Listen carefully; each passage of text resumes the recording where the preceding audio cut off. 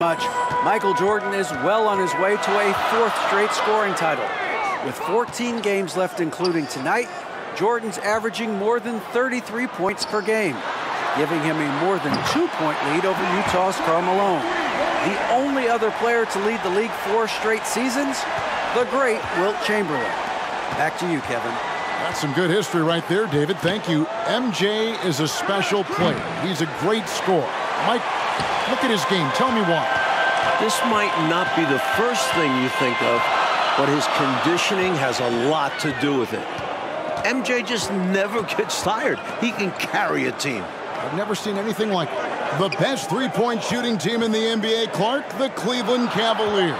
Leading the league at 41%. They also are number 1 in attempts and in three-point shots made. And you know, Kevin, the injury to Brad Daugherty, I think, forced Cleveland into becoming a more focused team from the three-point line.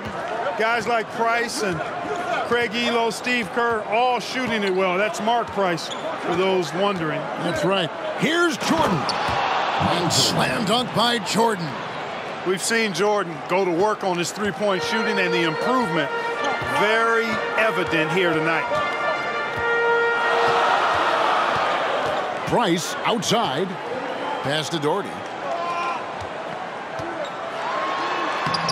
First quarter of action, just under 3.5 minutes played. And good that time. Terrific to see Brad Daugherty in the starting lineup. He has struggled through injuries this year, so glad to see the big fella healthy and starting. An all-star the previous 2 seasons, Brad's health is so important for Cleveland. Here's Jordan after Brad Daugherty's basket.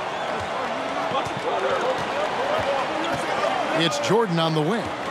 11 points in the game, and he makes good on the layup. Jordan's got 13 points. Cleveland fans looking nervous as Jordan is finding his groove early on. And a great job to get that angle on a tremendous drive.